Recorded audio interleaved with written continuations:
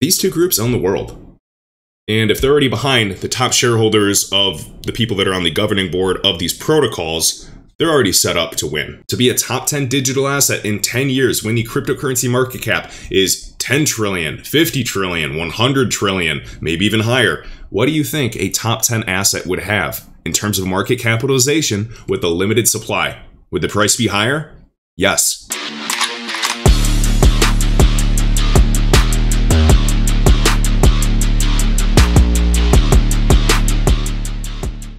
What is going on, guys? Kevin Cage here with another XRP and cryptocurrency update, and let's dive into some rapid fire news. First up, Ripple the company announcing a brand new partner. We are thrilled to announce that we are partnering with PYYPL, I'll say Pipel, to bring ODL to the Middle East for the first time. A non-bank financial services provider focusing on the Middle East, Africa, and Central Asia. And please recall that Ripple has a regional headquarters right in Dubai in that financial center with hundreds of fintechs. Continuing to build momentum in the MENA with their first ODL deployment in the Middle East. With $78 billion in remittances in 2020 from Saudi Arabia and the UAE combined, the Middle East and North Africa region is home to two of the top 3 remittance corridors in the world. As you can see, 58% of Middle East consumers expressed a strong preference for digital payment methods. And 60% of those surveyed said they expected pass-through digital wallets or e-wallets to be the most influential digital payment method.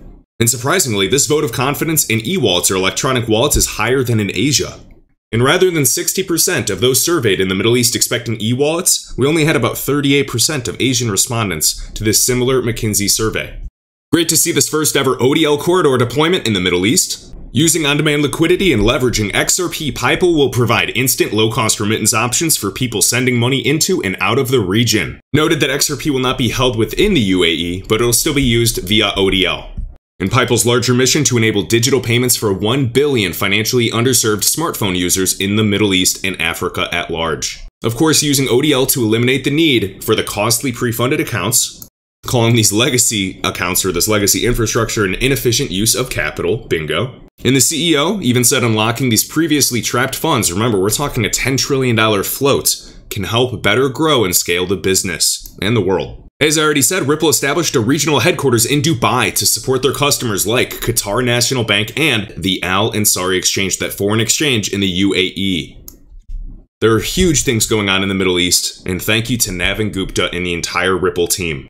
A record year for Ripple in the MENA region, and RippleNet already logging 4 times the transaction volume year to date versus all of 2020. Ripple is continuing to succeed despite the SEC lawsuit versus XRP. This goes on to even further emphasize that XRP is not a security. We have right here Joe Matoshi or Crypto Says on Twitter a large page with technical analysis of the XRP price chart. And as he says, the XRP price chart is coiled up. Next up, we have U.S. Treasury Secretary Janet Yellen proposing a tax on unrealized capital gains to finance Biden's Build Back Better plans. And I don't want to get political. What a strange world we are living in, talking about taxing unrealized gains of millionaires and billionaires. Next up, MasterCard to allow any merchant or bank to offer Bitcoin and crypto services. Just the beginning, meaning that thousands of banks and millions of merchants can soon integrate crypto into their products. Little by little. XRP The Standard Productions XRPP, a very funny satire page on Twitter. Always get a laugh reading their posts. However, Bank XRP actually talking about this. I did see this once live before it was deleted in 2018, along with many others. MasterCard back in the day posting, proud to announce our partnership with Ripple. Read our blog for upcoming developments. And not surprised, keep in mind, Visa even acquired Ripple's huge partner Earthport for over $300 million years ago. We should not be surprised. Ripple's already partnered with the largest financial institutions and card issuers out there. We even found the company Ripple and XRP usage specifically named in that patent that was found by King Solomon of the largest credit card issuer in the United States. So the integrations are there. I don't need to convince you of that. We've already been doing that. We've already been sharing that the past several years on this channel. What we care about is utility, regulatory clarity, and price. And then even Leonidas, check this out. Experience over on LinkedIn, the VP of Product and Innovation, new payment platform. And what do we have? From August 2018, 3 years up until present day. For a full-time job, we can see foreign exchange, liquidity, optimization solutions, and R3, Ethereum, Hyperledger, Ripple, tokenization for Libra, JPM Coin, USDC, on and on and on. And where are they based out of? London. tons of huge players, and I'm not saying it's just Ripple. It's Hyperledger, it's R3, it's all these groups. So you cannot dismiss the growth of the digital asset space. Went from 100 billion to over $2.6 trillion in market capitalization today. We even have CEO of Pantera Capital, the founder of the first and largest crypto hedge fund, saying that XRP will still be a top 10 digital asset in 10 years. To be a top 10 digital asset in 10 years when the cryptocurrency market cap is 10 trillion, 50 trillion, 100 trillion, maybe even higher. What do you think a top 10 asset would have in terms of market capitalization with a limited supply? Would the price be higher? Yes. And iTrustCapital going on to emphasize, are you still waiting to open your crypto IRA? But of course, I am leveraging that. I have XRP on that platform today for tax-free capital gains. No, not all my XRP is on this platform. What I'm saying is I have some nest eggs set up for 0% capital gains regardless, that I can even trade in and out of. And I'm not paying 30% or 50% in capital gains. Links are in the video description to get your first month free. And speaking of MasterCard, so we just saw that they were partnered with Ripple, no surprise, and MasterCard taps Bakkt. Who owns Bakkt? ICE, the owner of the New York Stock Exchange, and Bakkt is into crypto derivatives futures. So yeah, there are behemoths behind the space to offer crypto for payment networks. Just wanted to emphasize that and really cover Bakkt yet again. I just want you to know that billionaires are watching this space. And yes, I know there's already billionaires, such as the CEO of FTX, whose net worth is over $20 billion, and Jamie Dimon, CEO of JP Chase, is only $2 billion. So yeah, you better believe that this crypto space is turning heads when there are billionaires that see their peers that are in crypto, and they have a net worth that is 10 times the size of them. Speaking of MasterCard, one of my best buddies, MasterCard offering crypto services to its network. Can you see where this is going? Matthew Liny. Let's dive into this 2020 post. MasterCard sees this picture, $235 trillion in payment flows. Hundreds of trillions of dollars. It will use XRP for its blockchain settlement. Check this out, and thank you for the tag, Matt. Stop shop across payment networks and payment flows, a $235 trillion opportunity. We can see real-time payments in ACH, who's partnered with the entire backbone of the US financial system with NACHA, the NACHA Alliance, NACHA, for the ACH network, the electronic backbone network. Ripple. Right here, Ripple, NACHA, click. Joining the NACHA Alliance.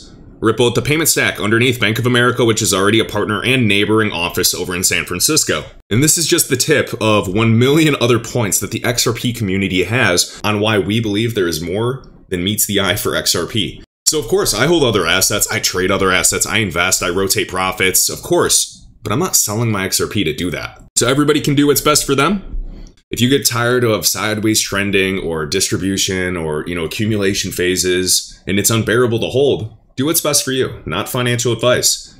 I'm continuing to hold my XRP, I'm continuing to buy more XRP, and I'm continuing to also diversify in this cryptocurrency space. And anybody that's been here for the past several years, we know why. So anyways, you can see cross-border markets, open banking, go API 3, real-time payment infrastructure, and we have it linked down below as well. And I retweeted it. And the reason I showed NACHA is, it is in fact the electronic network that's the backbone of United States payments. 11,000 financial institutions, and Ripple joined them. NACHA, the ACH network, the automated clearinghouse, and I know you've heard of them before. Next up, Bank XRP. Ripple invested $1.5 million into CoinMe in 2019.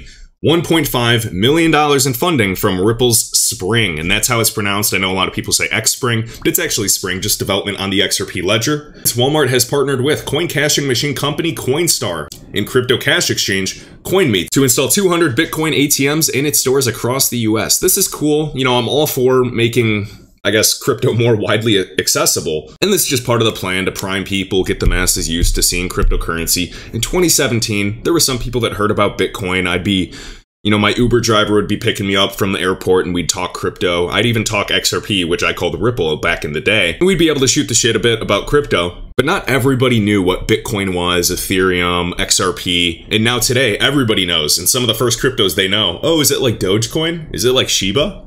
Kind of embarrassing, but hey. Next up, guys, Jack McDonald, a titan in the space, CEO of Polysign. Please remember, Polysign, standard custody, all backed by the Ripple team and XRP. We're talking titans of the industry. The biggest digital asset managers are starting to see huge opportunity in the digital age. Watch this. What do we have? Blockworks, billionaire, and BlackRock CEO Larry Fink. And please remember the YouTube video I uploaded of him deliberately not naming XRP. Type in CEO BlackRock Larry Fink XRP on Kevin Cage's channel and you'll see it. That was weird to talk about myself in the third person, by the way.